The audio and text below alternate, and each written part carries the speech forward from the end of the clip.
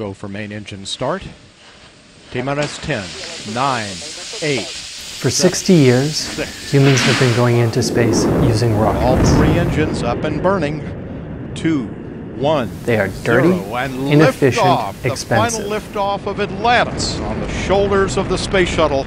America will But continue. are they our only choice? Houston now controlling the flight of Atlantis. The space shuttle spreads its wings one final time for the start of a sentimental journey into history. Hello, my name is Jakub Kroska, and I'm starting a documentary film about orbital mass drivers. Did I just hear you say, what the f*** is an orbital mass driver? Well, it's a way of getting into space that doesn't use rockets. It uses a magnetic accelerator instead. A really big magnetic accelerator. This launches people and cargo into space like a giant slingshot. But why make a film about an oversized electromagnetic slingshot? Like me, you love space. You want to go there. See the Earth from above. Float free of gravity. Walk on other worlds. Per man, 1 diathlete per mankind. Back here on Earth. Space is expensive. Space is really expensive. $40 million a trip expensive. I don't have that kind of money lying around. You probably don't either. We're ordinary people. How can ordinary people afford space?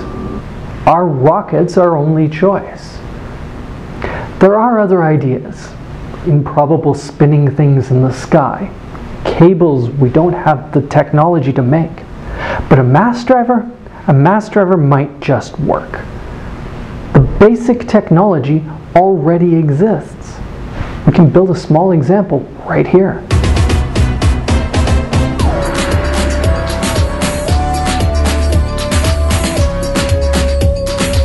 This is my mini mass driver, and this is my spaceship. Yes, it looks like a nail, but if you look closely, it's a cut-off nail. The ship goes here, and when we trigger the mass driver, this magnet will pull the ship forward. This one will pull it faster, faster, faster. The more magnets you have, the faster it'll go.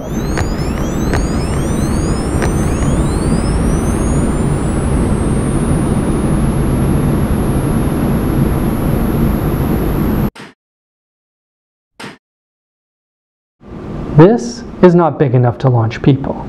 We need to be able to launch bigger things. Things like this. Roger roll, Atlantis. So, we need a longer mass driver for more acceleration, and we need a bigger mass driver to launch vehicles. This means we need a different scale. Scale matters. Scale changes things. Take this bridge. It's small, it's simple. Turn up the scale, make it bigger, and even professional engineers will have problems. This is the Tacoma Narrows Bridge in Washington State. There it goes! Rather, it was the Tacoma Narrows Bridge. Yeah, bridges are not supposed to do that. We know a mass driver can work in principle. Will it work in practice? Can we scale it up so that we can use it for space launches? And ultimately, will it make space travel affordable for ordinary people? These are the questions that this film is going to answer.